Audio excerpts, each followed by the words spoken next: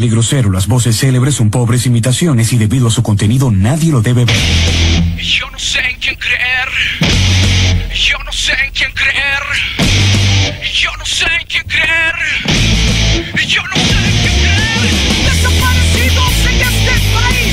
La gente comenta y no sabemos seguir. Pesadillas nuevas, pesadillas de ciudad. Y las madres en las calles con el corazón motor. Los sacaron de su casa.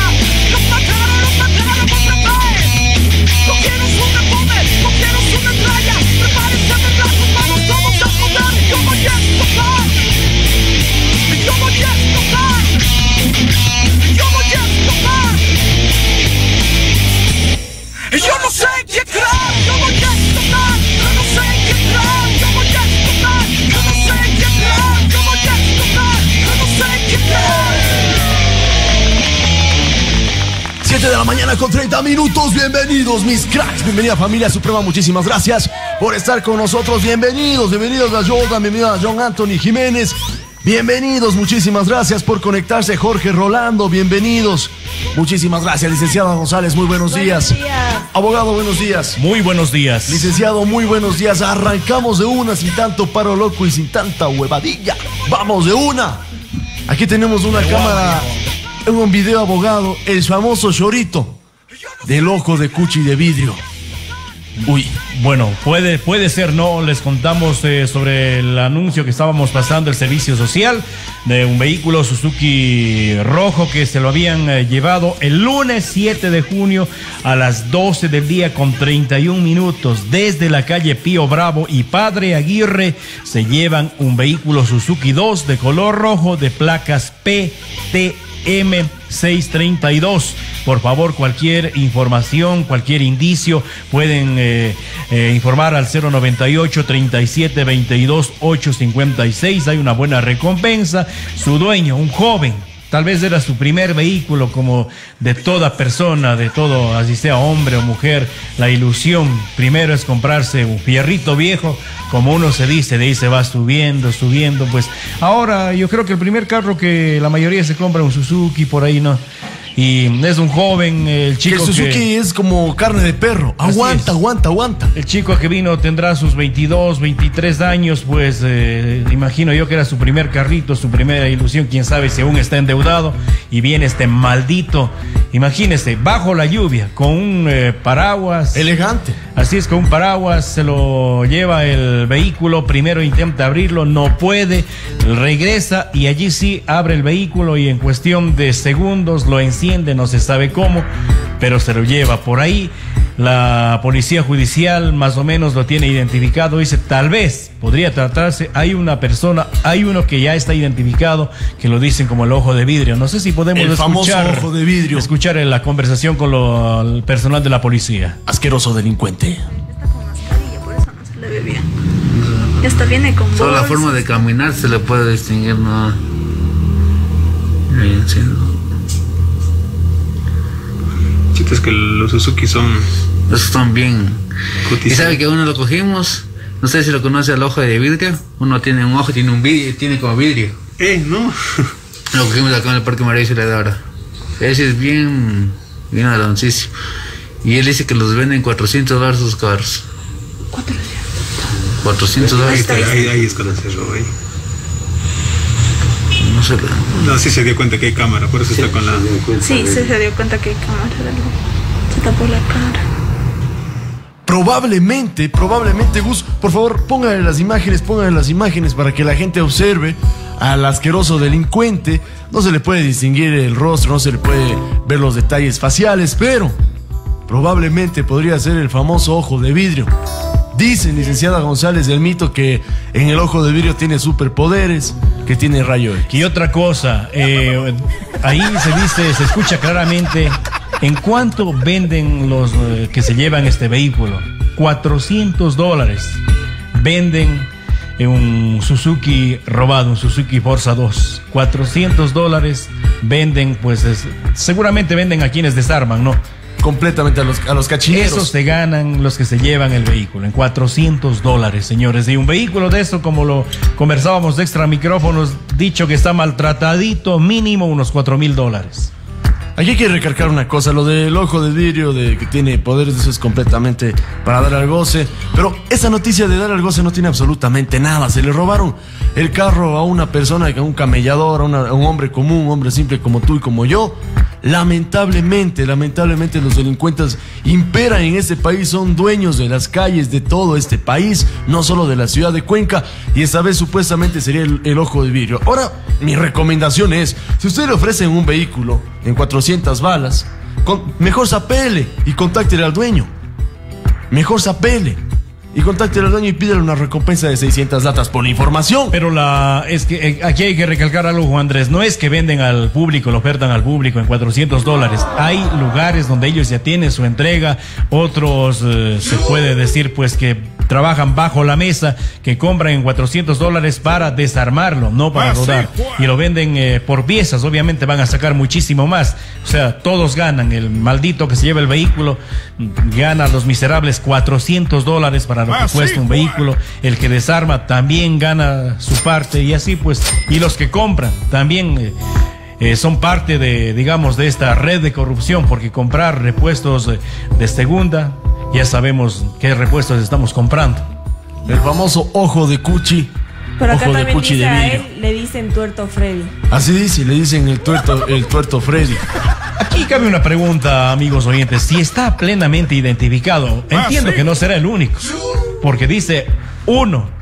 Puede ser. Puede ser. Puede ser el tuerto Freddy. Uno de los que apetecen estos vehículos, tal vez porque ya tiene su experiencia, su experticia en abrirlo, en encenderlo sin la debida llave, pero está plenamente identificado. Ya lo dicen. ¿Cómo es tuerto? ¿Cómo dice que le dicen? Puede ser el tuerto Freddy. Puede ser tuerto Freddy, ojo de vidrio, pero ojo de cuchi. Yo lo que yo no entiendo es qué sigue haciendo en la calle esta persona si ya está plenamente identificado como que es la persona que apetece los vehículos Suzuki. Pero él sigue en la calle. Abogado, el problema es que lamentablemente tenemos una constitución tan endeble, tan suave, con penas tan de chiste, tan de llorar, que la policía lo puede llevar tal vez a fiscalía, lo dejarán unos 48 horas y después medidas cautelares de que no salgan del país. Esas medidas cautelares tienen los padres que deben tal vez un mes. Te digo una cosa, cuando se quiere, Juan Andrés, si está identificado este señor, a través de él pueden llegar hasta quiénes son los que compran. Se puede dar hasta en dónde está el vehículo desarmado, así no se lo encuentre completo, pero se puede encontrar partes del vehículo, con lo cual ya se puede tener pues por ahí una sospecha. Porque si tienen identificado a una persona a través de él, se puede llegar. Obviamente, si es que tuvieran la gentileza, digamos, de aplicar la justicia, de hacer justicia, pero se ve que no quiere. 7:37, nosotros continuamos con más temas, licenciado González. Tenemos otro tema, ¿con qué nos vamos? Así es, bueno, el tema es del mismo, delincuencia, Juan Andrés. En Cuenca, una mujer de nacionalidad venezolana se ganó la confianza por más de 4 años para robar en un domicilio ubicado en el barrio Los Geranios. Se sustrajo una computadora, joyas y dinero en efectivo. El monto del perjuicio bordea los $8,000.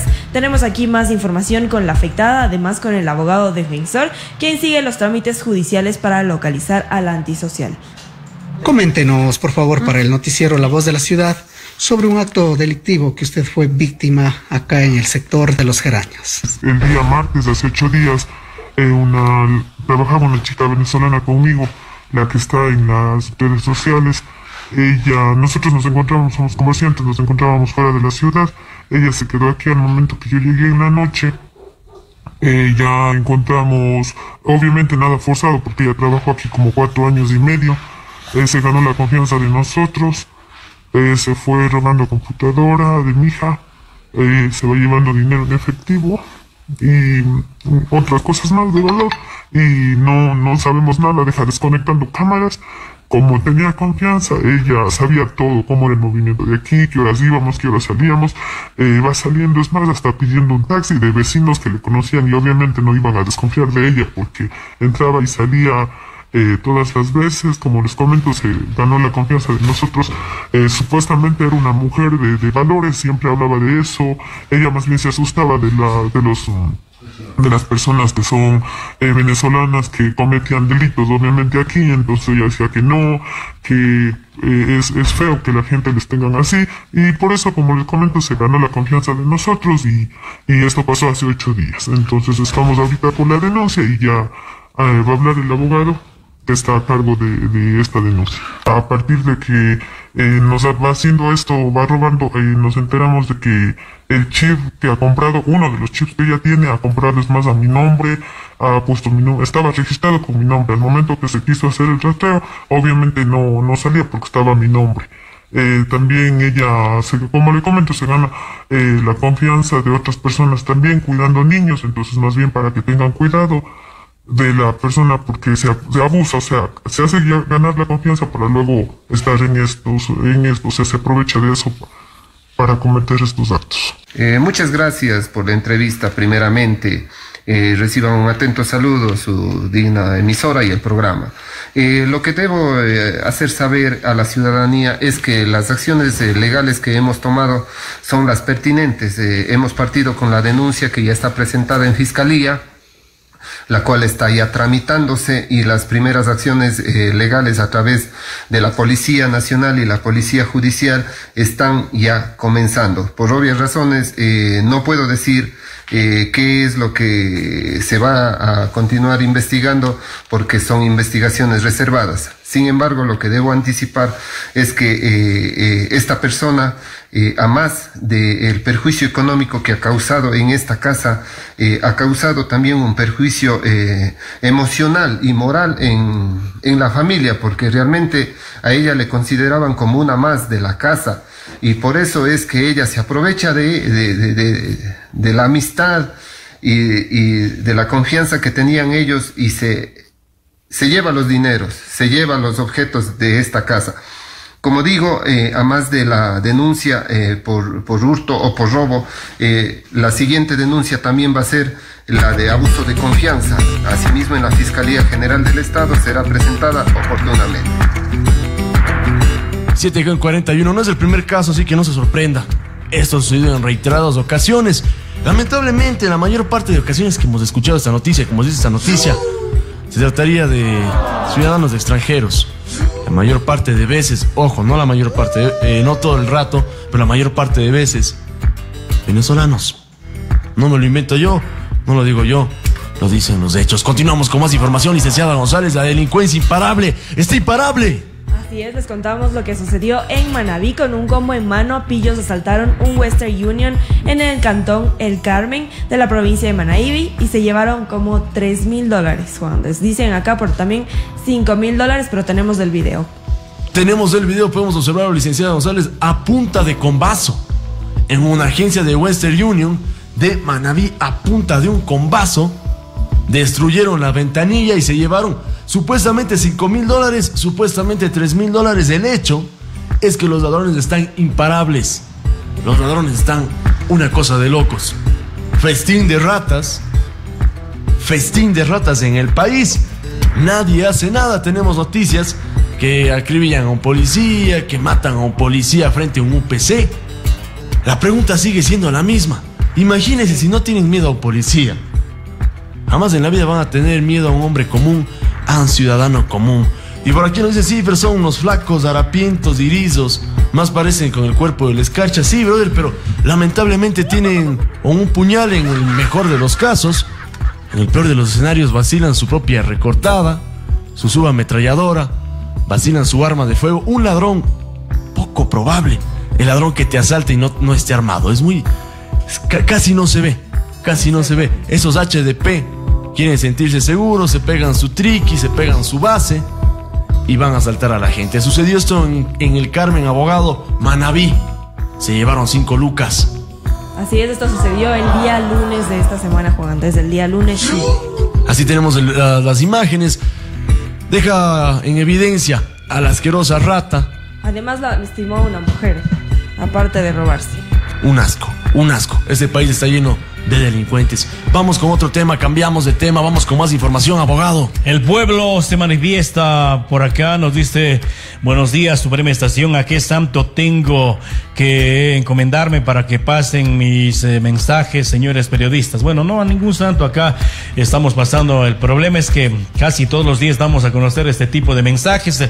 Bueno, este mensaje dice lo siguiente: soy un chofer de los buses urbanos de la ciudad de Cuenca. Dice, ¿hasta cuándo, señores, ustedes, dice, nos obligan a fumigar las unidades, a barrer, a lavarlas? Por favor, nos propusieron, dice, cuando empezamos a trabajar desde las 5:30 de la mañana, dice, y estamos terminando a las 9:30. ¿Y cuánto nos pagan? $20.50 el día, dice. Y ya con el aforo completo se está trabajando, el recaudo ya subió, el tráfico es del mismo, y además estamos trabajando hasta las 9:30 de la noche, así como nos exigen los dueños. Ustedes también ayúdennos, somos padres de familia, muchos de nosotros, dice, somos demandados, pagamos pensiones alimenticias, tenemos que pagar arriendo y seguimos con el sueldo de $20.50, dice. Escarcha, ahí te envío para que veas la hoja de ruta, desde qué hora trabajamos hasta qué hora nos desocupamos. Por favor, señores, dice, así pasamos, dice, no doy mi nombre porque nos votan hasta hacernos lo imposible, dice, buscan el mínimo estos señores dueños de los buses. Gracias, Juan Andrés, tú tienes que ser nuestro líder, nuestra voz, ayúdanos, Juan Andrés, el clamor de un señor conductor. No lo digo yo, lo dicen los conductores, no es la primera vez. Los conductores decían, ¿sabe algo? ¿Qué? También tienen barriga, también comen. Han sabido, pues, comer, no han sido solo robots. Así es, también tienen hijos y personas a las que deben mantener. Ese tema ya lo venimos abordando todos los meses. Pero aquí nadie te dice nada, aquí nadie te da la cara. Por lo menos de autoridades hacemos el llamado, explíquenlo aquí. Aquí están los micrófonos. Defiéndanse, argumentenlo. Está muy bien quejarse por el subsidio del combustible y yo lo entiendo. Pero también ahí tiene que hacer marchas para, no sé, reconocer los derechos de la gente que trabaja en los buses. Yo sé que el temporal no es el mejor para todos, pero una solución debe haber, alguna solución debe haber. Continuamos nosotros. Incluso, antes de continuar, hay choferes de bus que ni siquiera están asegurados, que su familia tampoco está asegurada. Nadie hace nada, pero absolutamente nada al respecto. Nadie hace nada. Pedimos a las autoridades, hacemos el llamado, y mientras no se llegue a un acuerdo, aquí lo seguiremos sacando. Está el microfonazo. Escarchita, muy buenos días. Acá por los 90, acá los mayores robaban las mafias los carros y hacían desguazadero hasta que el FBI les agarró y les metió preso. Toda una mafia. Igual deben hacer ayer, hermano. Por uno pagan todos, man. Un ladrón agarran a todos. Por uno pagan todos, man. ¿Cuánto uno sufre por hacerse un carrito y que venga ese desgraciado y se lo robe, man, y lo vaya a vender a precio de gallina con mar? No es justo, man. No es justo. Si las autoridades no hacen nada, ¿qué toca hacer? La gente se molesta, man. Saludos. 7:47, continuamos con más noticias. Así es, esto es una red. Eso es una red. Y no solo en la red de accesoristas, no solo en la red de carteristas. Licenciada González, esta vez capturaron una red que trabajaba con niños, una red de pornografía infantil. Así es, les contamos que afortunadamente desarticularon una red internacional de pornografía infantil que operaba incluso en Ecuador. Aquí tenemos más detalles con Ecoavisa. El operativo se realizó en 6 países: Estados Unidos, Panamá, Ecuador, Brasil, Paraguay y Argentina. Según las investigaciones, los delincuentes se comunicaban entre sí mediante mensajes de texto para intercambiar material pornográfico infantil. Agentes de esos 6 países cumplen 176 órdenes de allanamiento en busca de infractores y más pruebas para combatir las redes de pornografía infantil en América. La comandante general de Ecuador se refiere a esta operación denominada Luz de Infancia, que en el caso de Ecuador continúan los allanamientos. hasta el momento 80 detenidos en todos los países. Ecuador al momento todavía no tiene detenidos, pues nos encontramos en marcha ejecutando este operativo en diferentes provincias. La mañana de este miércoles el operativo inició en Brasil. Ahí la policía se desplazó a 18 de los 27 estados del país, entre ellos Sao Paulo y Río de Janeiro, 2 de los 3 más poblados. 7:48, tiempo de recomendaciones importantes. Así es, recuerda que en el laboratorio clínico de la doctora Sonia Cabrera puedes hacerte las pruebas de COVID, pruebas de paternidad con la técnica estadounidense que no falla, exámenes de sangre, exámenes de embarazo. Contamos con todos los protocolos de bioseguridad. Los resultados son 100% confiables. Los encuentras en el Hospital Monte Sinaí, Torre 1, quinto piso, consultorio 514. A los puedes llamar al 288-9178 y pedir la prueba de anticuerpos neutralizantes que te ayudan a saber qué tan protegido estás de encontrar el COVID-19. En 20 minutos, nada más de 20 minutos, solo 20 minutos, usted observa, recibe un informe completo de su vehículo, una revisión precuencaria, una revisión precompra. Estamos en la Luis Pauta y Vega Muñoz, 099-985-9115. En 20 minutos, nada más en 20 minutos. Hernán Maldonado, Servicio Automotriz. Tu vehículo sale mejor que Rápidos y Furiosos, licenciada González. Sale al pelo. Abogado, ¿con qué nos vamos? El pueblo se manifiesta y respecto de la noticia anterior de la señora supuestamente extranjera que había estafado, pues empezaron a llegar muchos mensajes, todos dicen similares. Lo mismo. Vamos a poner uno solo para que lo escuchen. Saludos, Suprema. Pues eso le pasa al señor para que tenga escarmiento, ¿no? Ellos prefieren contratar a extranjeros, pagarles más barato, antes que contratar a los mismos, como se dice, paisanos, mismos cuencanos de acá, mismos ecuatorianos. Yo veo mucha gente haciendo fila en los parques industriales y son ecuatorianos. Eso le pasa al señor por confiado, le pasa. Pero creo que todos pecamos de confiados. La gente dice, bueno, yo voy a apoyarle, voy a darle chance, viene de su país, viene desde lejos, voy a darle camello. Y hay mucha gente honrada. Yo conozco a algunos venezolanos y venezolanas que trabajan, trabajan como se debe, son muy amables, muy honrados, muy confiables, pero no falta uno que otro por ahí que hace quedar mal a toda una nacionalidad, porque imagínense lo que ahorita se están expresando los amigos, no dicen fulano, mengano, sino dicen ya venezolanos. Y con eso dicen les mete a todos en un mismo saco. En un mismo saco. Y con eso la gente dice, no, yo no les voy a dar trabajo. No tienes idea del daño que le haces a tu país, el daño que le haces a tus compatriotas, el daño que le haces a tus hermanos. Existen también venezolanos de sacarse el sombrero, caballeros, damas. En fin, eso es una realidad. No podemos no pasar la noticia completa. Podríamos omitirlo, pero no. Son los hechos, es la verdad. Vamos con un Royal Rumble, licenciada González. ¿Qué pasó esta vez? ¿Qué pasó? Horrendo Royal Rumble. Nos contamos que hubo una acalorada sesión de la Asamblea en el Congreso de Bolivia que derivó en martes de empujones y golpes del senador opositor Henry Montero y el diputado oficialista Antonio Gabriel Colque se agarraron a golpes en pleno sesión. Dos legisladoras, al intentar separar a sus colegas, terminaron también jalándose de los cabellos. Tenemos aquí este video. Pensé que era en la época de Mauad. Yo pensé que era Dotti contra Mauad. Yo pensé que eran en los clásicos puñetes del Royal Rumble del Congreso de Ecuador. Pero no, licenciada González. Se está que uno tras otro. Y toma. Boxeo en Bolivia. Boxeo en el Congreso. Por fin lo mandó al piso, le va a aplicar una kimura, lo va a aplicar un grappling, le va a botar al suelo, pero no se peleen, compañeros, ¿qué pasa? ¿Qué pasa? Vos no te metas, tonta. ¿Cuál tonta? Pues pendeja. Blum. Un mamazo tras otro, tutazo. Se dieron duro, licenciada González. No es del Congreso ecuatoriano, porque esto era muy común. Y a veces como que se me quieren rayar. Eso sucedió en Bolivia. El uno decía, no, es que votaron a Evo Morales. No votaron, vos no sabes nada. Vos cállate, no, mejor vos cállate. Hazme callar, aquí te voy a hacer callar. Uno tras otro. No, compañeros, ya basta de pegarse, hombre. Ya déjense. Vos no te metas, Olga. No te metas. Igual vos haces Vamos a ser la moza de ese pendejo. Vos cállate, ¿cuál moza? Que mi dignidad toma uno tras otro. No es La Roca, licenciada González, no es los Hardy Boys, no se trata de The Undertaker. Tampoco es Stone Cold Steve Austin, tampoco es Triple H. Tampoco es de Ecuador, ahora acá ya no hacen esas cosas, solo piden recesos para ir a comer. Aquí ya ni para eso tienen ganas, son bien vagos aquí. Tampoco hacen absolutamente Y el ataque es a un congresista indígena, ¿no?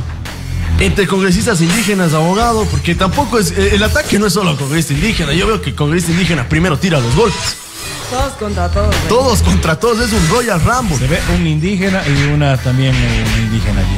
Una persona mestiza y una persona que está utilizando vestimenta de indígena. No podemos saber si es en verdad indígena, pero está utilizando la vestimenta. Un mestizo como uno, un upaya como uno, contra un upaya como uno también. Como uno también. Quisieron separar a las mujeres. No, ya basta, ya no se peguen, vamos a legislar aquí, compañeros. Vos cállate, vos no te metas, pues va a ser... Claro que dejen de decir la moza de este pendejo. ¿Cuál moza? Pues ¿dónde está mi dignidad? Uno tras otro, toma tu jalón. Esto sucedió en Bolivia, no es Ecuador, pasó en Bolivia, horrendo Royal Rumble. El pueblo se manifiesta. Merchansiki Junior, ayúdanos por favor, dice, en el centro de Nulti no hay cómo jugar indoor sin los arcos. Se llevaron y en la noche no hay cómo ni salir porque quitaron la luz. ¿A quién le compete esto? Bueno, de pronto los arcos los retiraron en tiempos de pandemia para evitar precisamente que la gente se acerque, se aglomere a jugar, pues no sabemos si esta será la situación. Lo de la luz, sí, señores, por favor, porque esto atrae a la inseguridad. La luz, por favor, arreglen allá en el centro de Nulti. Por aquí dice 7,55, por aquí dice ese de gorro, ese que está ahí propiciando los golpes, se parece a Merchansiki. Así se viste a veces. Pues ¿qué puedo hacer? Yo pensé que era así, más bien bacán, que la gente decía qué loco ese man, qué psicodélico ese man, qué bestia. Total, ¿no? Ya que pues licenciada González, 7,55 y por aquí tenemos varios comentarios. Jacqueline Quito dice, ¿dónde queda el glamour? ¡Qué barbaridad! Betty Mora dice, buenos días a todos de la Suprema Estación. Sandy Rocío Morales, le mandamos un abrazo. Juan Andrés de la narración, me ha hecho reír, muchísimas gracias. Si quiero para pelear, valen. Eso es lo que dice Aida León, aquí no hacen absolutamente nada. Y a propósito de la asamblea de aquí, ya señores, dedíquense a gobernar. Si no, que es que ese es de la ideología marxista, capitalista, comunista, maísta, cavernícola, empresarial. Y yo soy todos de esos, pero menos empresarial. Por eso no es mi amigo y por eso no quiere trabajar. Señores, le estamos pagando todos los meses, no solo para que vayan a estar pegando el trasero en su silla. Les pagamos para que legislen, no para que vayan a estar bien acomodados la nalgota ahí en la silla. Unos mejor se quedan dormidos, otros mejor ya también se cansan de no hacer nada. Quieren ir a comer. Yo hasta el momento no he visto absolutamente nada por parte de la asamblea. No he visto nada, solo peleas. Lo de Fernando Villavicencio, que me parece algo positivo. Juntó a varios partidos, dijo, bueno, aquí se tiene que camellar, señores, bacán. Sus ideologías déjenlas de lado. Aquí se viene a trabajar por el pueblo ecuatoriano. No porque son chéveres, no porque son bonitos, no porque su nalga vale más que la mía, sino porque se les paga todos los meses. ¿Y sabe cuánto se gasta en esos manavales? ¿Cuánto? Más de 700 lucas mensuales. 700 lucas que ya digamos las 350 se podrían ocupar para que este país tenga más profesores, para que tengamos, no sé, más enfermeras. Se gasta en estos mijitriles. Lo único que hacen es bien pegada la nalga. Llegan, ese asiento ya tiene hueco. No hacen absolutamente nada. Continuamos nosotros, 7,57, cambiamos de tema. El pueblo quiere hablar, el pueblo se manifiesta, abogado. El pueblo habla. Por favor, se quedó el trepamiento de un vehículo en el camino viejo a Baños. Hicieron un rompe velocidades y nunca pusieron señalización. Una persona, pues, por allí se quedó su vehículo. Chasiki, mi hijo, buenos días. Mi hijo anda diciendo a quien está encargado de pintar eso de los rompevelocidades. Han hecho un rompevelocidades aquí en el camino viejo a Baños y no tiene señalización, no tiene nada. Mucho cuidado. Muchísimas gracias por su comentario. Y este comentario en verdad que vale su peso en oro, licenciada González. Por favor, tenga precaución en el camino viejo a Baños. Hay un rompevelocidades enorme. Se rasgaron las tripitas del vehículo, licenciada González. Quedó rasmellado toda esta parte, toda la barriga, todo el tripamento quedó rasmellado, licenciada González. Cuide su vehículo. Estamos en época de cada dólar es un dolor. Y autoridades, por favor, sí, den pintando.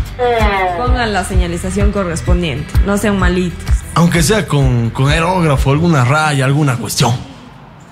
Buenos días, amigos de la 961, es Cachita, abogado gallego, licenciada. Esto de los choferes, Cachita y todos ustedes, no es solo de los señores de los buses. Habemos choferes de otras empresas también que trabajamos a veces con exageradas horas y no estamos asegurados. Así como se hacen control del SRI, de otras instituciones se hacen control en las vías, ¿por qué no salen a hacer control también los señores del Ministerio de Trabajo, supongo, no? O a visitar a las empresas a ver si tienen asegurados a los operarios, trabajadores y etcétera, porque no somos solo choferes los que trabajamos sin seguro. El pueblo lo dijo, no lo dije yo, no me invento nada. Lo dice la gente, es el clamor popular. Regresamos después del corte comercial. Licenciada González, ¿quiénes somos? Somos la voz de la ciudad. Let's get ready to rumble. ¡Atento! Se viene la promo solo para papás luchones. Frente a frente, así sabremos quién es quién. ¡Uy! ¡Qué fuerte! ¡Por poquito! ¡Inscribe a tu taita para que sea uno de los finalistas que tendrán que medir fuerzas en un concurso de pulso! Los papás luchones más fuertes se llevarán varios premios. Papá Luchón, con el auspicio de Centro Odontológico Integral Dental Estudio, Tapizados Total, Óptica Power Vision. Papá Luchón frente a frente por poquito. Inicio de espacio publicitario. ¿Qué tal, Pablo? Veo que estás a full. Sí, mi pana. Gracias a la JEP pude reactivar mi negocio. ¿Cómo así, Pablo? Me dieron un crédito JEP con una tasa y plazo acorde a mi necesidad. Acércate a la agencia JEP más cercana. Solicita tu crédito JEP y reactiva tu negocio. JEP. La cooperativa de la gente, para la gente. En el Centro de Rehabilitación Física del Tecnólogo Médico Jaime Pintado, le damos solución a sus problemas de dolores musculares, lesiones deportivas, artritis, osteoporosis, tratamientos para el asentamiento de su columna, espolón calcáneo, nervio ciático, problemas con sus huesos, cuello, hombros, codo o rodilla. Consultas en la avenida 10 de agosto y Pichincha, en la esquina del edificio amarillo. Contactos al WhatsApp 099-506-6976. Encuéntrenos en Facebook como Centro de Rehabilitación Física del Tecnólogo Médico Jaime Pintado. 4 días sin IVA. Tu gran oportunidad de comprar más con mucho menos dinero en Racar Plaza. Todo el centro comercial se llena de descuentos del 10 al 13 de junio. No te lo puedes perder. Además, cuadruplica tus oportunidades para ganar las 20 bicicletas y un juego de sala colineal. Canjea tus boletos por cada $15 en facturas acumulables. Racar Plaza. 4 días sin IVA. Más cerca de ti. Está contigo, Racar Plaza. Venir a Clínica La Paz es gozar de la confianza que le dan décadas de servicio, con médicos experimentados en todas las especialidades. Es cierto, primero está su salud, pero no tiene por qué dolerle el bolsillo. Lo que encuentra afuera, sin que le cueste más, también está en Clínica La Paz. Ahora, Clínica La Paz renovó y amplió sus equipos, quirófanos e instalaciones, para ofrecerle más comodidad en consulta externa, tratamientos e internamiento oportuno. Paz por su respaldo, paz por los resultados. Clínica La Paz, mi clínica de confianza. Viracochabamba 284 y Guapondelli, o llame al 280-7046.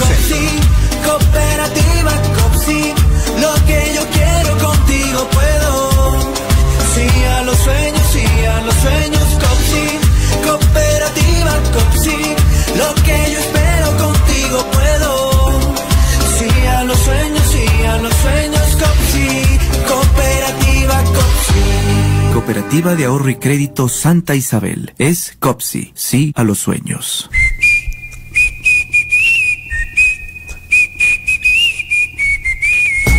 Pavimentamos 50 kilómetros de vías en tierra con una inversión de 50 millones, generando más de 55,000 empleos directos e indirectos. Y de esta manera reactivamos la economía de nuestra ciudad.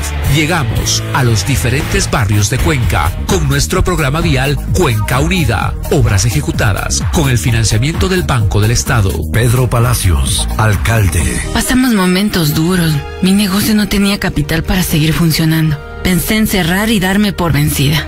Pero Coperco creó un crédito pensando en nosotros y con su apoyo, ahora hay esperanza. Bajamos aún más las tasas. Solicita ya mi Credi Esperanza Coperco con una tasa preferencial del 12.8% y aprobado en tan solo 24 horas. Somos Coperco. 56 años contigo siempre. Fin de espacio publicitario.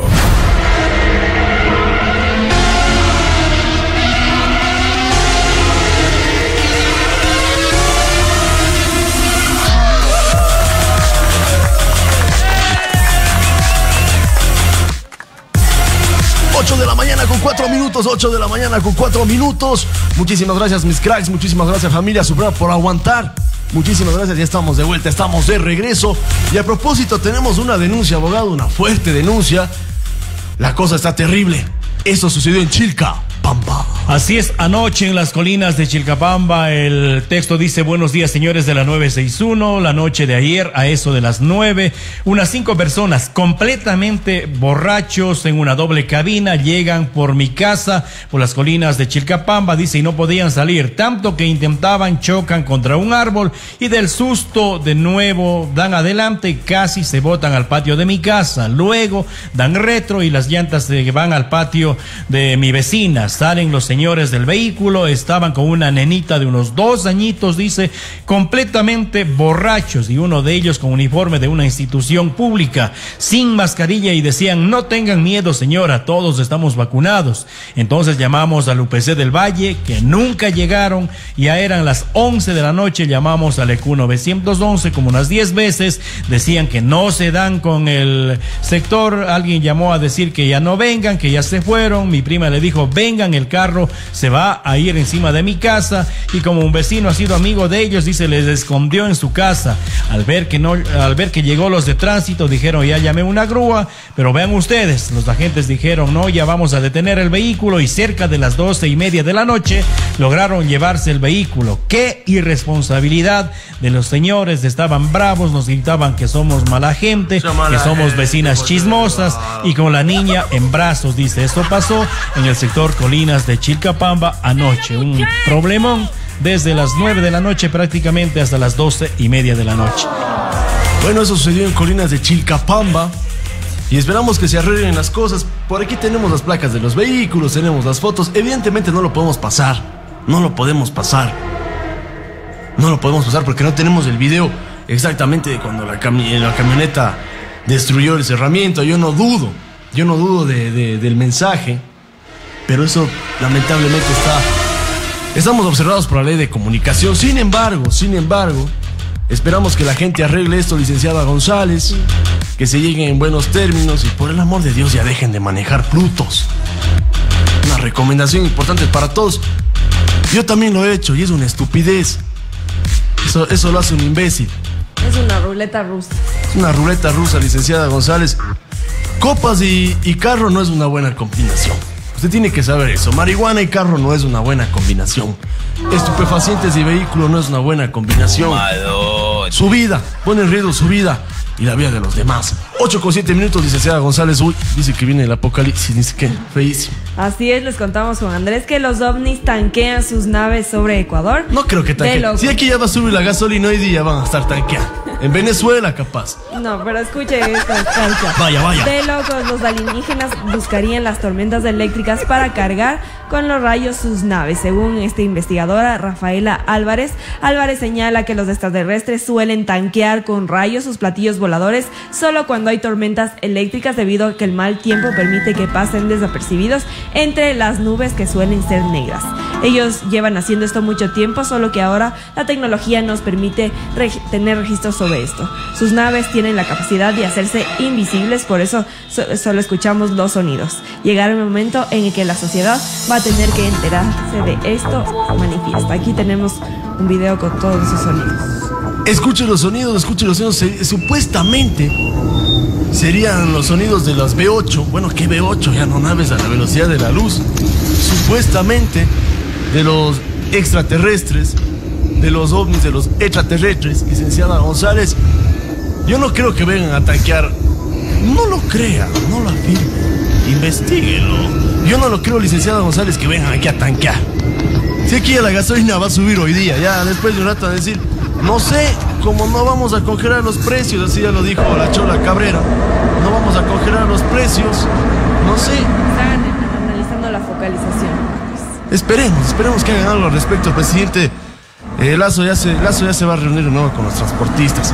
Pero ellos no tanquean con gasolina, afortunadamente, Juan Andrés, tanquean con diésel.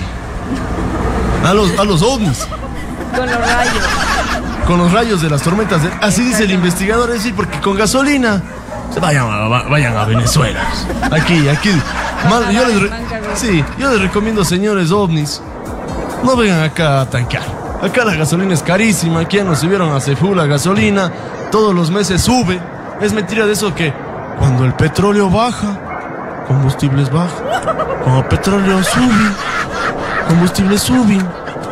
Yo hasta el día de hoy he visto una vez creo que bajó 2 centavos. Uy, el apocalipsis. Uy, señores. Continuamos con más información, abogado. Cambiamos de tema. ¿Con qué nos vamos? Hice un llamado a las autoridades de San Bartolo, controlen los pasajes. Ayer el conductor de una unidad me gritó, me dijo asco de gente por no pagarle $1.50 desde Cuenca a San Bartolo. Ahora le estoy preguntando cuánto es el pasaje real. Dice que la señora no le pagó $1.50 y por eso le dijo asco de gente. Asco de gente. Lámpara, lamparísima, lo de los ovnis. Le mandamos un saludo a Diego Cordero, Dieguito Cordero, nuestro pana. Le mandamos un saludo también a Lucas Bravo, a Solecita BP, a Livia Andrade. Continuamos nosotros, licenciada González. Usted dirá, recomendaciones importantes. Tenemos cuñas. Así es, en CB Cooperativa tenemos un crédito para ti y lo más importante de todo, sin papeleos. En Cuenca visita nuestras 4 sucursales en el sector del Mercado 12 de Abril, en el sector del Arenal, en el sector de la Plaza San Francisco y en el sector del Estadio. ¿Necesitas un crédito rápido? Presenta tu solicitud en www.cbcooperativa.fin.es. También puedes visitarnos y formar parte de nuestros miles de socios junto a CB Cooperativa. Licenciada González, de este paso lo llamo el abogado Gallegos, él me lo enseñó. 8:10, continuamos nosotros con más información. Licenciada, ¿con qué nos vamos? Vamos con ese caso de ese par de malandros que extorsionan con machete a un pobre chofer de taxi. ¿Y sabe cuál fue el castigo? ¿Cuál? No poder salir del país. ¿Ya? Tal cual. Ya los detiene la policía. Pero como tenemos un país que lamentablemente la constitución es demasiado endeble y favorece solo a los delincuentes, solo a los ratas, no podemos hacer absolutamente nada al respecto. Recuerde usted que usted no tiene derechos. Recuerde usted que usted lamentablemente tiene que ir a la cárcel, pero el delincuente común no tiene que ir a ningún lado, simplemente le dan medidas cautelares. Licenciada González, ¿cómo dice la nota? Así es, les contamos que en Guayaquil pagaban 5,000 o le daban el vire a un taxista informal. El conductor fue secuestrado, apuñalado y arrastrado en el noreste de la ciudad de Guayaquil. Los sospechosos fueron detenidos, pero hoy tienen medidas cautelares. Eran las 8 de la noche, de terror al amanecer secuestrado para José, un taxista informal de 28 años. Eso fue una eternidad.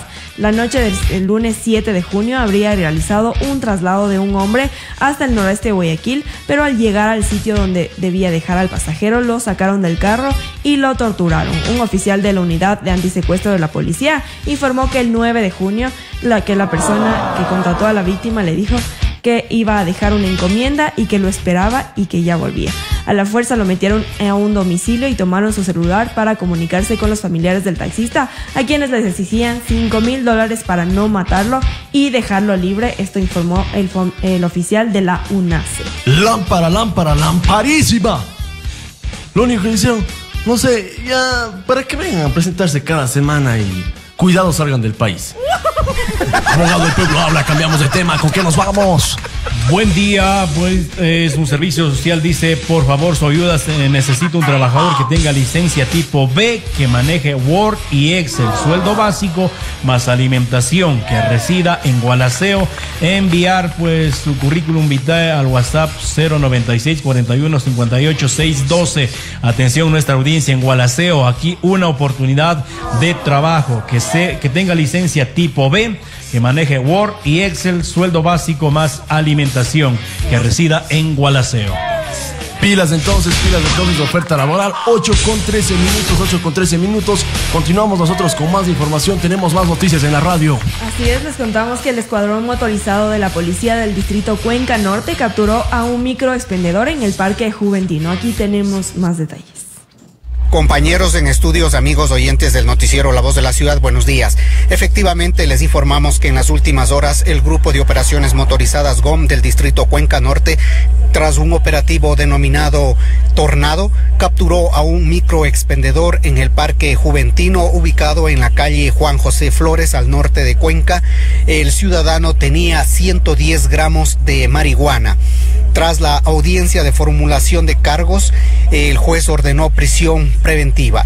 Asimismo, la persona procesada fue trasladada a las oficinas de la Policía Judicial. En la unidad de criminalística fue fichado y posterior ingresado al centro carcelario de Turi mientras se cumple las investigaciones. Esto es, compañeros, lo que nosotros les podemos informar sobre este operativo policial que se ha cumplido acá en la ciudad de Cuenca. Regresamos a estudios. Cogieron al dealer. El problema aquí es que, claro, es un microexpendedor. La gente que de verdad hace los negocios duros, manes jamás van a caer en cana, brother. La única recomendación: no te metas en pendejadas, no te metas a vender pendejadas. No te dañes la vida de esa manera. Una cosa es ser consumidor, que tampoco está bien, y otra cosa es ser un dealer. De lo segundo es muy difícil salirse. La recomendación: no te metas en pendejadas, no te metas a vender pendejadas. Todavía esa creepy más parece caca de vaca, licenciada González. Así es, no se metan en esas cosas. Realmente tienen que trabajar honradamente. Tenemos todos que trabajar honradamente para así ganar. Sí, pues. Todos los trabajos son honrados excepto vender drogas, trata de blancas, pornografía infantil, asesinatos, sicariatos. Todo lo demás es permitido. No pasa absolutamente nada, el que sea. Eso, trabajar dignifica a la persona. Da igual en qué. Usted sirve a la sociedad, usted sirve a su familia. Suficiente, el resto vale madre. Licenciada González, continuamos, tenemos más información. Se viene Rodrigo,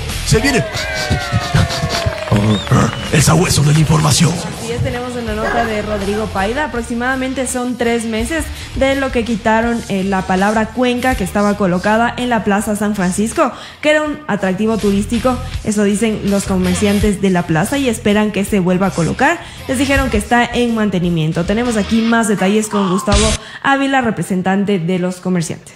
Comerciantes de la Plaza San Francisco se preguntan ¿dónde están las letras de Cuenca, que era un atractivo turístico? En el mes de marzo fueron retiradas, dicen los comerciantes de la plaza, y esperan que se vuelva a colocar. A nosotros nos dijeron que iban a darle mantenimiento, pero hasta la fecha ya es más o menos 2 meses y un poquito más, no han venido a dejar, no sabemos el por qué. Hace un mes más o menos que vinieron a dar el mantenimiento de la pileta. Nos supieron manifestar que tenían que tener algún logotipo que no les llegaban y que ya iban en los próximos días a venir a colocar, pero no han venido. Oiga, y eso nos hace falta porque es algo turístico, la gente siempre viene acá, pregunta qué ha pasado con las letras, gente, por lo general turistas, para tomarse unas fotos que diga Cuenca, entonces sí nos hace bastante falta aquí dentro de la plaza. Según el concejal Omar Álvarez, estas letras fueron retiradas para un mantenimiento. Al estar a la intemperie, al tener un uso como quizás habrán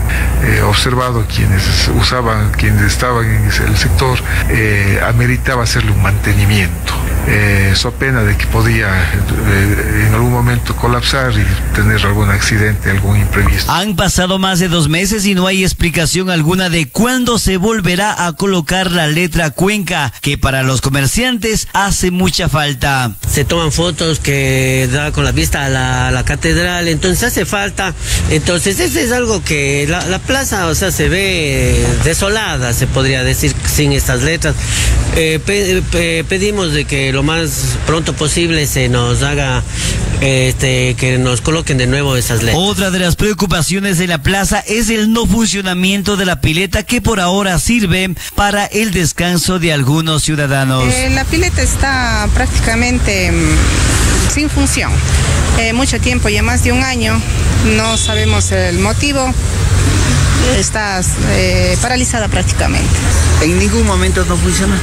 ¿Qué le podría decir? Hace unos 2 semanas tal vez le prendieron un momento, pero una media horita y ahí se para. ¿Eso les causa molestias a ustedes? Lo que pasa que como ya no tenemos las letras aquí de Cuenca, es un atractivo de la plaza. Lo único que teníamos son las letras y la pileta. Ahí no tenemos ningún atractivo más. La plaza es prácticamente un espacio muy amplio que todos los clientes nos preguntan que en dónde están las letras y también de la pileta. Rodrigo Paida para La Voz de la Ciudad. 8:19. Sin las letras de San Pancho, está Yuchit. Lo dejaron en bolas. 8:19. Abogado, el problema no sería solo las colinas de Chilcapamba, también sería el centro de Chilcapamba. También en el centro de Chilcapamba, como dice literalmente el amigo, dice acá, beben todos los días. No importa si es lunes, martes, miércoles, fin de semana, beben y se van hechos ratas, dice. Como peces en el río. Amigos de la 961, buenos días. No es solo en las colinas de Chilcapamba, es acá abajo en el parque también. En el parque pasan bebiendo casi todos los días. Necesitamos a la policía, por favor, que nos ayude con eso, que nos ayude controlando. Tanto en las noches también pasan bebiendo, o sea, se van hecho ratas.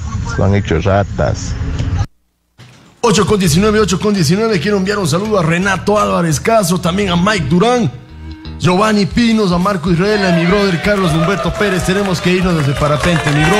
John Anthony Jiménez, Hernán Cobos, Danilo Cruz, al Chico Mono. Muchísimas gracias por ser parte de esa familia suprema. Muchísimas gracias por permitirnos llegar hacia ustedes. Ya vamos con cuñas, licenciada González. El programa Noticia Cuña. Mejor después Noticia Cuña. Noticias, recomendaciones importantes. Así es, si quieres conducir de forma profesional, sigue tu curso para la licencia tipo C. Ven a practicar, autorizado por la Agencia Nacional de Tránsito. Matrículas del 19 de mayo al 5 de julio del 2021 en horario vespertino, nocturno y fines de semana. Te esperamos en la Bomboiza 372 y Avenida Loja. Puedes llamar para tener más información al 2888-579. Practica. Centro de Estudios Galileo Galilei, aprendes de ley. Robótica para niños. No es ciencia ficción. Robótica para niños. Ahora en estas vacaciones aproveche, envíe a su niño a estudiar robótica. Si le gusta todo eso de los robots, si le gusta todo eso de la tecnología, de los nanochips. Yo soy un ignorante completo, pero el profe Marcelo en el Centro de Estudios Galileo Galilei le enseña cómo a los niños, robótica sobre niños. Robótica para niños, bestia peluda.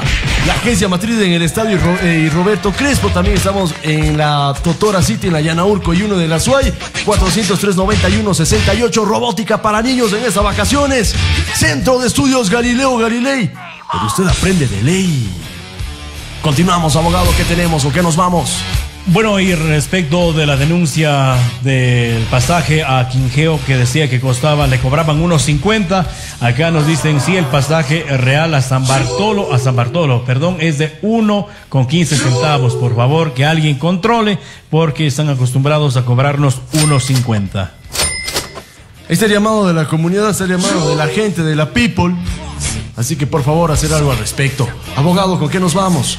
Sicariato en Quito. 2 hombres fueron asesinados con múltiples disparos en la ruta E35 en la parroquia rural de Pintac, perteneciente a Quito. Otras 2 personas que los acompañaban lograron salvarse, pese a que también recibieron impactos de bala en sus extremidades. Ellos se encuentran hospitalizados y con resguardo policial. El crimen ocurrió la tarde del 9 de junio del 2021 a eso de las 16:30, poco más de 1 kilómetro de distancia del peaje que se encuentra en el sector de Tololtac, allá pues en Quito. Las víctimas mortales y sus acompañantes circulaban en 2 vehículos, un sub de color negro y una camioneta roja doble cabina. De acuerdo con las investigaciones preliminares, el grupo viajaba desde Santo Domingo de los Áchilas a la altura del peaje. Uno de los vehículos se detuvo por un desperfecto y allí fue cuando fueron atacados a bala. 2 personas fallecieron en este ataque. El uno yace sobre el pavimento junto al vehículo, el otro en el vehículo y 2 personas más quedaron heridas. Eso pasa absolutamente todos los días en mi país y nadie hace nada al respecto. 8:23. Quiero mandar un saludo muy especial a mi profe, a mi sensei, al teniente, al duro de los bomberos. El duro del jiu-jitsu aquí tiene un solo nombre, Freddy Coronado. Así que pilas, le mandamos un saludo, profe bacán. Nos vemos al mediodía. Licenciada González, ¿con quién nos vamos? Estamos listos. Yo creo que vamos cerrando. Tenemos algo más. ¿Qué tenemos? Solamente para comentarles que Rusia confirmará cuántas dosis de Sputnik V enviará al Ecuador. Aquí tenemos más detalles. Sputnik V. Espera saber cuándo y cuántas dosis de la vacuna Sputnik V podrá enviar Rusia al país en sus 2 primeros embarques. Con esta definición, se espera que a fines de esta semana se firme el contrato de compra de 18 millones de dosis. El gobierno exige que Rusia entregue 2 millones de dosis en 2 embarques, el uno a finales de mes y el otro en julio. En cambio, Rusia ofreció una cantidad sustancialmente inferior en los 2 primeros envíos. Las posibilidades de traer en un momento todos 18 millones de dosis de vacuna que solicita el gobierno de Ecuador es imposible. Pero con tiempo, con meses, ese cronograma también es un tema de negociaciones entre nuestros gobiernos. Pero una vez que se defina el cronograma de envío, se firmará el contrato y así el país sería el número 55 en recibir esa vacuna. Prioridad tienen los socios extranjeros que firmaron sus contratos hace 5 meses, hace medio año. Ecuador, esperamos que va a firmar el contrato al fin de esa semana. Rusia también abrió la posibilidad para que la vacuna Sputnik V sea adquirida por otras contrapartes. 8:25. Saludos, Anthony Álvarez. Saludos, campeón. Saludos desde acá, desde la cabina suprema. Muchísimas gracias, loco. Esa es la buena vibra que uno necesita. Dios le pague por el cariño, campeón.